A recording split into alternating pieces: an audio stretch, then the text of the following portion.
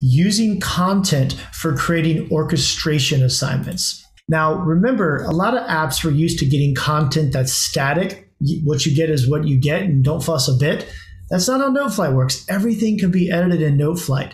So here's some fun ideas of using content libraries to immediately create orchestration assignments. So let's say I want to find something in the orchestra library, and I'd like to make it I'm going to open up an orchestra, Allegro in G, looks like a tricky one.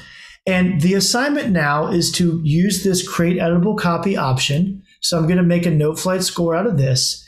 Now, what if I want to make this a concert band? Right?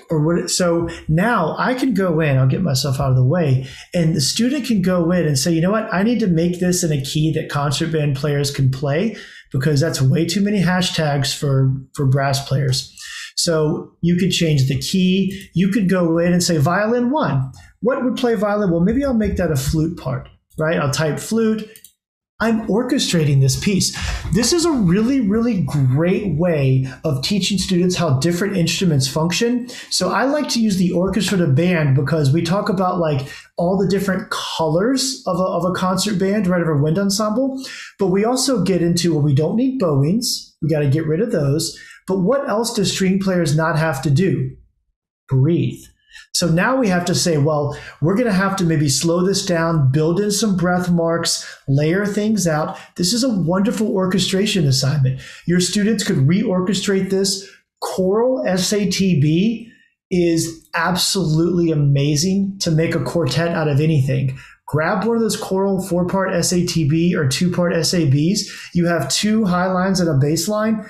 It could be any combination of instruments, right? So a lot of times students have like friend groups they want to play with.